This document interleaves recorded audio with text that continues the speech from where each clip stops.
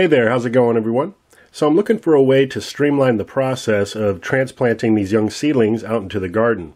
Right now this Tulsi here is ready to either be repotted to a larger plastic cup where it can further get rooted before bringing it out to the garden.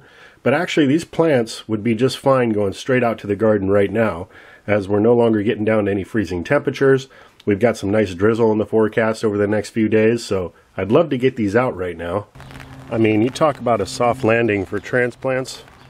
This week would be the perfect time to get some of these younger seedlings out in the garden. The overcast sky, the light drizzling rain that we're getting, everything's just going to take off. So really, the only issue that's holding me back from doing that is that if I put these out in the garden at this young tender size right now, they're going to get eaten alive, probably by the pill bugs, known as roly-polies, and perhaps by snails or slugs. I have been keeping the chickens in the coop quite a bit lately, and my chickens, which are my primary method of pest control, do a wonderful job dealing with the slug and snail population. Not so good with the pill bugs. They do eat them, but I'm still dealing with issues. Anyway, right now the chickens are most of the time being kept in the coop during this late winter, early spring season while I'm getting these younger plants established. One technique that I do use is to put plant protection cages around young plants, but when you've got hundreds of new plants getting plugged out into the garden, it's easier just to keep them in the coop, and they don't seem to mind it much. They've got some chicken crumble supplement over there, plenty of greens, plenty of worms, but they sure will be happy when I let them out full time once again. Isn't that right, ladies? So the technique I'm going to use to get these seedlings out into the garden without having to repot them up first and let them grow up a little bit more is to actually protect them individually using just a simple plastic cup with the bottom cut out. These cups are just going to go right over the plant like so.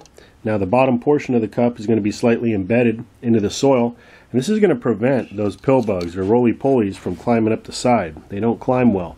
Now if you want to stop slugs and snails, however, they can still climb up and over these cups. So in that case, I'm applying a little bit of copper tape to the top half of the cup, and that should stop the snails and the slugs from passing through up and over into the cup. And here's what the copper tape looks like. This is relatively inexpensive, and it can be purchased from multiple suppliers in various lengths and widths. I do prefer the 2-inch width. And the copper won't have any effect on the pill bugs, but it's said to create a reaction with the slime that's on the slugs and snails' body. So when they cross this, it causes a disruption in their nervous system, similar to like an electric shock. If you look online, you're going to find various claims that either this doesn't work or it does work with all sorts of tests. This is kind of an old school technique, has been used a long time. Growing up, we used a copper sheet metal that was a couple inches thick, and we put those around our strawberry patches and such, and it worked for us. So I'm confident in recommending this technique, but do your own research and figure out what's right for you. Now, pill bugs, snails, and slugs can all be baited as well. So if you just use a small little dish, like the bottom of a plastic cup, or a tuna can, a cat food can, or even a plant saucer, similar to this. Now, in the case of pill bugs, you can literally put different food scraps. I've got some potato wedges here. You can use mango peels, melon peels, even beer, and that will attract those pill bugs into here, and you can basically collect these in the morning. Early in the morning is the best time, as they're mostly feeding throughout the evening, and you can decide what you want to do with them from there. Now because it's raining, I'm not going to be using beer at this time. It's just going to dilute it, overfill the cup. And I also put in these little drainage holes, little slits on the side there. That way the rain will just drain right out of the cup and the pill bugs can still make their way in. Now this won't be very effective for slugs and snails. Slugs and snails, you're going to want to use beer. They'll crawl in and they'll drown in the beer. And I'd suggest using something a little larger like the plant saucer or a cat food can. And in either case, you want to basically just slightly bury this so that the rim of the cup is at the soil surface or at the surface of your wood chips, so that the bugs, the snails, can crawl right in. So if you're interested in making these little bait cups out of the plastic cups, then when you're cutting the bottoms off of your cups, you can cut a little bit higher on the plastic cup. That way you can get both a plant protection cup and a bait tray at the same time. Now I'm just going to quickly demonstrate for you just how easy it is to actually cut these cups. So all you need is a pair of kitchen scissors. If you're just going to cut the bottom off the cup, you can start by making a little slit, like that. Then you just work your way around the cup. Just using the very end of the scissor is good enough. These scissors aren't even that sharp, so you don't need a really good quality pair of scissors. It would help, and it's that easy. Now if you want to make both a bait tray and a plant protection cup, here's how I go about doing that. Just put a little crease in the cup like so that I can get my scissors on there. And that'll give you a little starting hole there, so you can start to work your way around the cup with the scissor.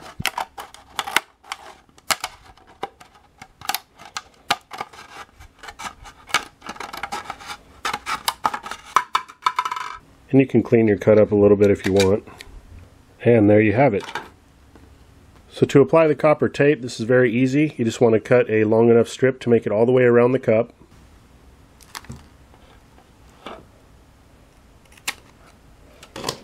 And you just peel off the backing. This stuff is very sticky, very tacky.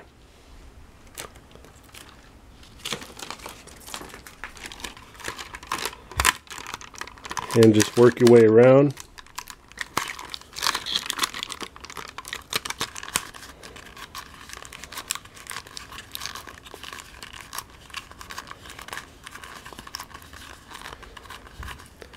Because the cup is tapered, it's going to be a little looser towards the bottom portion. You just push that down. And there are many different ways to apply this copper tape throughout the garden for slug and snail defense.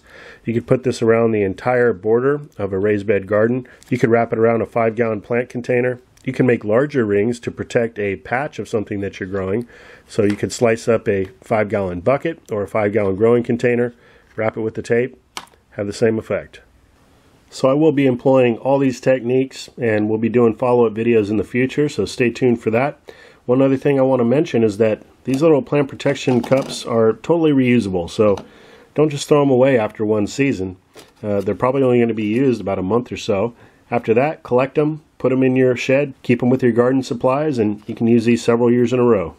Now before I get started here, I wanted to quickly address a question that's been coming into the channel quite a bit lately. Many folks, newer viewers especially, have been wondering, what is this digging tool that I'm always seen using in my garden? Well, this is a dig or a hori tool. And this is actually like my favorite tool that I own as far as getting my plants into the ground for weeding. It has all sorts of applications.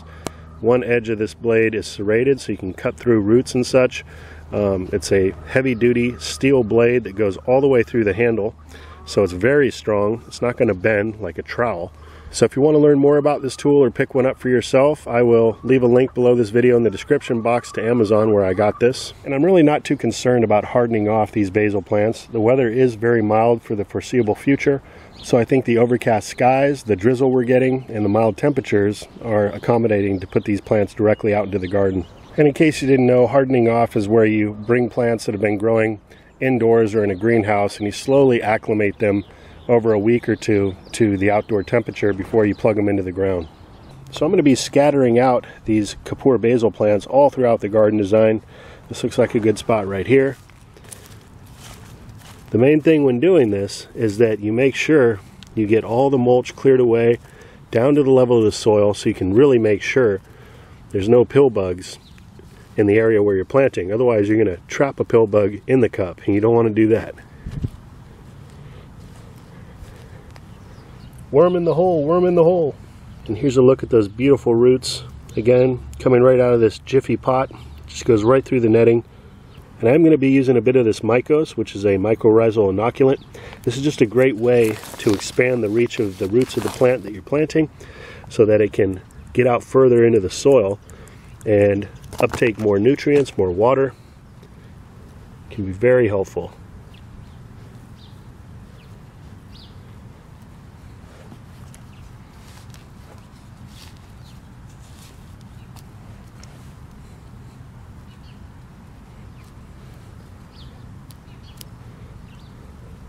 Alright, so we got our plant. Just going to work that cup into the soil a little bit.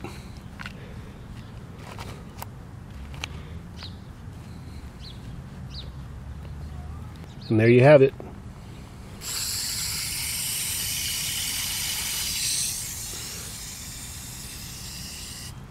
And that one's done.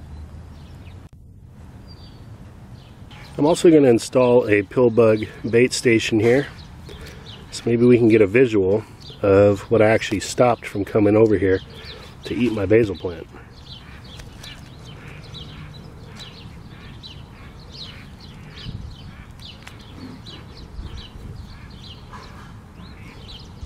I'm using the potato kind of like a ramp so they can easily crawl down into there.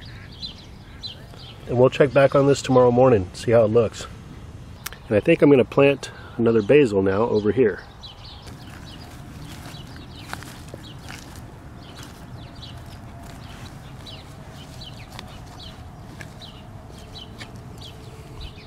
Sorry, Mr. Worm.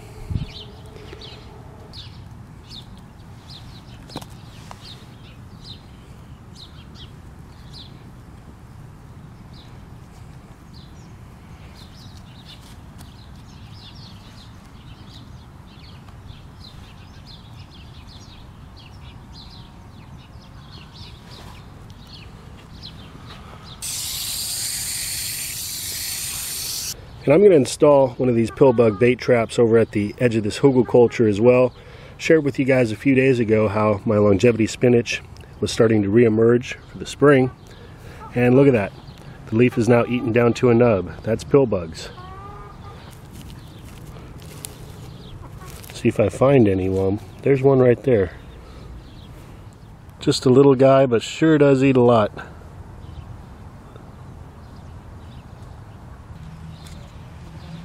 So in this case, we'll see if just putting a bait trap without actually protecting the longevity spinach does the trick. So I think you guys got the idea. I'm going to continue planting these out now. Like I said, we'll continue to update you guys on the progress. I want to thank you all for watching. Until next time, this is Dan from plantabundance.com. Wishing you all a great rest of your day. I'll be talking to you again soon. Take care.